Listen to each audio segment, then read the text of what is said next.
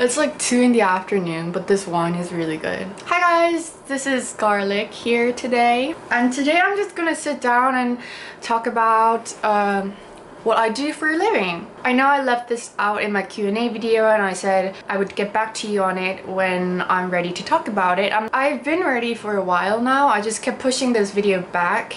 So today it is. I'll just sit down and talk about it. And since I'm making a whole video on it, I thought I would just kind of take you from my first job to what I do now.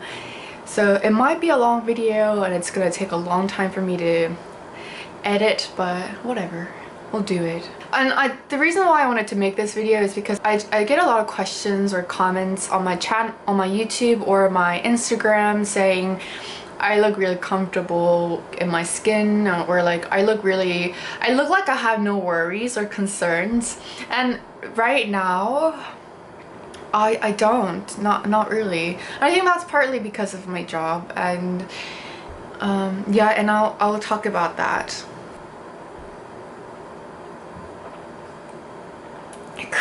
You know, seriously, if you have like a liquor store by your house, or if you ever have a chance to go to Home Plus, you know, get this wine because it's really good.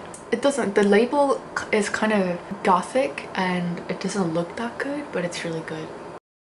I'll start from my high school. I always grew up not really knowing what I wanted in my life. I know a lot of people, they have a clear goal of what they want to do or what kind of career they want to have since they were young, but I didn't have that. I knew I wanted to go to fashion school, but my parents were like, no, over my dead body, and I didn't have a portfolio, or I didn't have any experience, or I didn't know anything about art school. So I was like, okay, and I'll just go to a regular university, because they said after you graduate college, we're not going to tell you what to do in your life, but college you need to go to a regular university. What they said was you can do fashion after college too. So I went to a University of Wisconsin-Madison.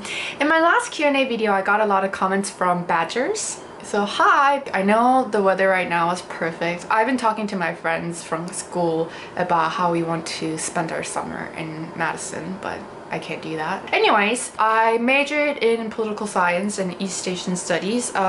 It's not what I had in mind, but I started taking classes that interest me, and those were the topics that I was really interested in. I was particularly interested in genocide, but my major is in political science in international relations.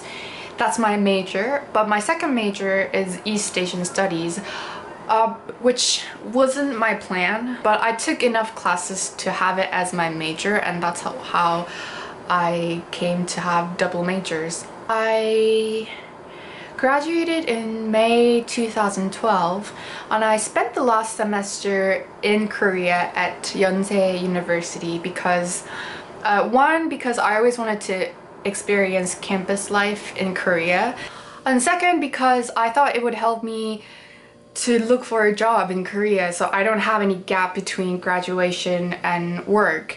I did get a job right away in August. Yeah, I got a job as an intern at a film company. It was a company that imports movies from foreign countries and distribute them in Korea. Like, it was always my dream. Like, I knew I would want to work in this entertainment industry because that's, like, I love watching movies and I love writing, and it was a lot of fun. I'm sorry, it's too hot. It was a lot of fun working there, but I only worked there for 2 months because the company was too small and we didn't have that much work to do. So, and my boss wasn't that professional. There was only like 5 people, including myself, in the company, and we didn't have that much work to do, and so that's why I quit there after 2 months. And my next official job, because technically that was an intern. My first official job was an administrator at a technology institute. Honestly, I knew from the beginning that I would not like that job. And I didn't. I ended up hating that job. I worked there for about a year. I was in business management team for the first 6 months, and the next 6 months I was in human resources team.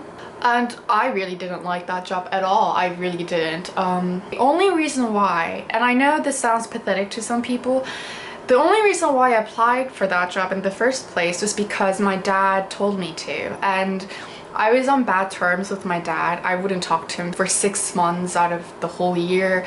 And my dad recommended that I apply there, and he said this to my mom, and my mom told me.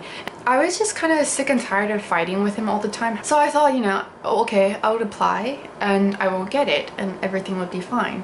So I applied and I ended up getting the job. So because my parents really wanted it, and I guess I was, okay, I'll give it a go. And if the job was in Daejeon, which is a city that my parents live in. I've been living on my own since I was 20 years old.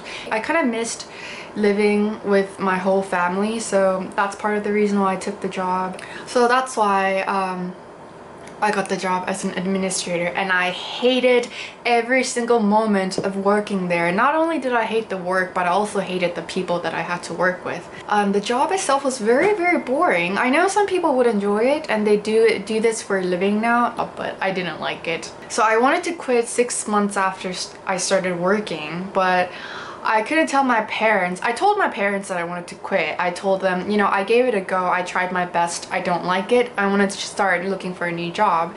And they said no. They wouldn't let me quit my job. And then I said, you know, it's my job and it's what I have to do for the rest of my life. Like, what if you don't get a new job for a long time, and what happens then? So they told me to look for a job while I was working there, but it was impossible to look for another job. You know, I was just so drained from working, and when I got home, I just wanted to sleep. And you know, in my head, I was thinking, when I find a job that I really like and what I can do for the rest of my life, I'm gonna have to work until my retirement, which is like 60 something, right? So what is the big deal? Like, what would be a big deal for me to take some time off before my next job? But it was really stressful for me because I didn't have the courage to go against my parents' will. I always thought that I was the crazy one in my family, but I realized then that I've been living my life just as my parents told me to. And I really hated it working there. I lost like 10 pounds in like 1 month, and I didn't eat, I didn't sleep because I was so stressed out. I remember sitting in my office one day. I remember it being November. I was in my office in November by myself, and I was thinking, gosh, you know, if I'm still here next November thinking the same thing, I'm just gonna kill myself. This is where I spend most of my day, more than half of my day, and I hate being here. So my parents were like, work is not fun, like nobody enjoys their job. But no, it's not about enjoying my job. I hate it. But I wasn't suicidal or anything. I was just trying to ensure myself that it was not a big deal to quit it. I quit my job in January, and I told my parents about it 2 weeks before I actually stopped going to work, because I knew they were gonna be like, oh, take it back, you can't do that. So I told them 2 weeks before I actually stopped going, and of course my parents were like, take it back, but it was too late to take it back. So I stopped going, and my dad didn't talk to me for 3 months. We were living in the same house, but he wouldn't look at me, he wouldn't talk to me, he would, you know, treat me as I was invisible. But I got what I wanted. I quit my job, so I didn't have anything to say. So I took a year off before my next job, and I did work at a film festival for 3 months in between. I worked at Jeonju International Film Festival, which is an international film festival held in Jeonju, which is a city down in South Korea. I don't know what the occupation is called in English, but I had to check all the subtitles and see if there was any mistranslations or if everything was correct. So I got to watch like hundreds of movies while I was working there. Because the festival was only for a week, the duration of my job was for 3 months. It was a lot of fun, actually. I got to watch tons and tons of movies. there are a lot of people who do this for a living, like not as a temporary job. I thought about that because I really like the job. But people who do this for a living, they move from one festival to the other. So from March to May, June, there's Jeonju International Film Festival, and then from like June to August, or I'm not sure about the exact time period, but from June to August there is Busan International Film Festival, and then in the fall there is Busan International Film Festival, and in winter there's a festival in Thailand. So a lot of the co-workers that I worked with at the festival, they moved from festival to festival, from city to city, and they repeat that on yearly basis. I decided I couldn't do that because I had 2 cats, and it would be difficult for me to move from city to city with my cats, and I can't imagine leaving them with my parents all the time. So I thought, you know, that's not the job for me. And also because when I was in the States, I always felt like a foreigner. So I really wanted to settle down when I come back to Korea. So I thought, you know, this lifestyle of constantly moving wasn't the best lifestyle for me. So that ended as a one-time experience, but I really liked the job.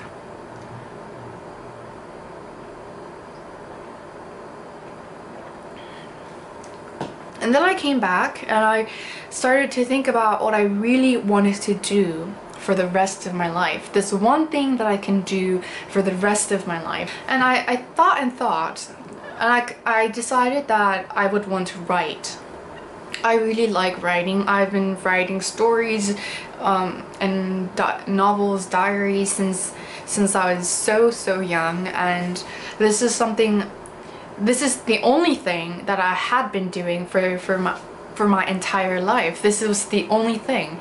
I thought my next job would be a writer. Any job that lets me write. Like, I thought magazine was a fun choice. One company was hiring, so I applied, and it was men's magazine called Maxim, and I got the job, and it was a lot of fun. I got to write all these cool articles, and because I was an editor, you have so many things that you have to do as an editor. Like, I got to meet celebrities, I got to meet models, makeup artists, photographers, and I really enjoyed the job, but I quit because they give you so little. Like, they give you such little money, and they make you work so hard. I had so many nighters before deadline, and I was like, this is what I want to do, but is this worth the money? Because I feel like I could make more money by doing like a part-time job at a grocery store. And I was creating contents that not necessarily what I really wanted. I would have fitted better in a woman's magazine. I had a hard time thinking of ideas, and that was one of the difficulties I had. And I thought, you know, this doesn't interest me. I'm not interested in like men's gear or like men's grooming, like their fashion or their clothes. And I thought, you know, I was creating content, and I thought, you know, I could be the content. I could actually be a better content. Like, why can't I just make contents that I want with me in it? Some of you know this, but I had a blog like back when I was working at the Technology Institute. At the time, everybody was moving from blog to YouTube, and I did do that, and I did make like 2 videos on YouTube. Then I quit because I was sick for a little bit, and then I got too lazy to make another one. And you know, after I quit, what I concluded from that experience, no more company. I'm not gonna go work for a company because first, I hate having to get up in the morning every single day, and second, I hate working with other people. I hate other people. Oh, and I know this is like my ultimate thing that's never gonna change, is that I want to be a freelance. I don't want to go to a company. I don't want to work for anybody. I want to create my own thing and do my own thing. So that's why I started YouTube again, because I can create contents, and you know, I have a lot of fun doing it. And I know it's been less than a year since I started my YouTube channel, but I still have a lot of fun. I still have tons of things that I want to create on my channel. But unless you have like this certain number of subscribers. It's really hard to make money off of YouTube for now.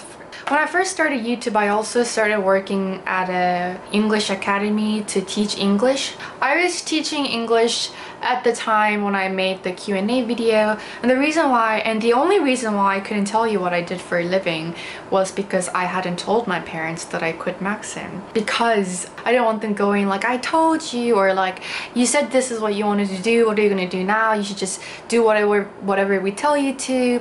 And they did when they found out. So I didn't want to tell them, and I didn't want them to find out about it through my YouTube video, which they didn't even know existed. And I know they watch videos on YouTube all the time on their iPads. They each have an iPad on their own, so they're always on their iPads watching videos on YouTube.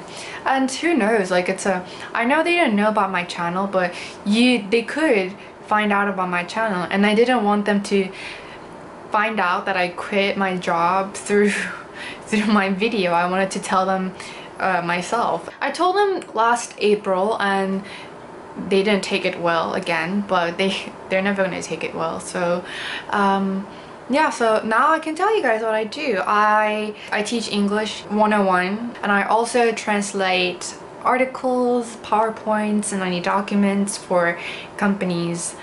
And yeah, I also make YouTube videos. Yeah, I think those are the 3 occupations I have now. So that's how I make a living right now. And yeah, I'm much happier now than I ever was at my old jobs. Of course, I made much more money, like especially that technology institute. I made so much money. Like, I saved up a lot when I was working there. That's why I didn't have to work for entire year after quitting that job, because I had so much money left. I'm so much happier now because it's just what I like to do, and I can choose my work. I can do my own thing. But it was a really difficult time when I first quit Maxim, because I didn't have any work to do. So I just kind of felt really depressed, and I kind of felt useless in the world, because like, I didn't have anywhere to go. I didn't have anyone to call me except my boyfriend. And I started to think about what my role is in this world. Like, I felt like I was lost without my job, but that's not, my job isn't who I am, you know? It's my job. It's how I make money. It's not, just because I don't have a job doesn't mean I'm useless. So I started to really think about that. But I was really depressed. It was probably the most difficult time of my life, and I quit last August. So like from August to December was the hardest period of my life, and I wouldn't want to ever go back to that period. But I don't regret quitting, like, at all. If there's one thing that is good about me, is that I never regret anything. Like, I don't look back on my past choices and think, what if I did this, or what if I chose a different path? I never think about that. And that doesn't mean I make the best decision all the time, but I make a decision and I try to work to make that the best decision I could have ever made. No, even if it wasn't the best decision, at least I learned from it. I think, you know, I really think this. I would rather make as many mistakes as I can possibly make when I'm younger than to make them when I'm older, you know? Or it would take more responsibilities and more energy out of you when you're younger, when you're older. Honestly though, like, I don't believe there is a mistake in life. Whenever I go through like a difficult phase of my life, I always take that as my stepping stone to the next step, and I always take it that way, because, you know, you can't go back. It's life, and you have to learn from it, and that's the best you can do, to learn from your mistakes if you ever make them. I just realized that you know, you're not gonna die. Even when I quit Maxim, like, I didn't have any work to do. I couldn't even pay my rent one time, but, you know, you're not gonna die, and my life is gonna work its way through eventually, and it's worked out great. And, you know, I'm happy with who I am and where I stand. I just want to put this message out there, like, to tell you that it's okay to be confused with what you want to do. Like, it's okay to be depressed about where you are now because you're gonna make your way through. You know, it's not a big deal. Like when you look at your entire life, it's not gonna be a big deal. It might be a phase that's really difficult for you, but you know, it's okay. Like everything's okay. And I wish I would have started this the first time. I said I don't regret it, but like I think I went around too much to do what I wanted to do. If you want to do something, then just do that. Don't go around it because this is too difficult to achieve. There's no way around it. And I wish I could have just started this, you know, in the first place, like because this is eventually where I ended up in. Like if I can help one person by making this video, then I've completed my purpose. So yeah, so that has been my video. I think it's gonna be a long, I've been filming for like the past 40 minutes, but I'm gonna cut it down and hopefully make it like 20 minutes. Oh, but that's gonna be so much work, like trying to put in all the subtitles. Oh. Okay, anyway, so that's the end of my video. If you guys have any questions or comments, please write them down below, and you can also email me with your problems. I hope you enjoyed this video. If you did, please give it a thumbs up and subscribe to my channel. Was that too bubbly? And I'll see you in my next one. Bye!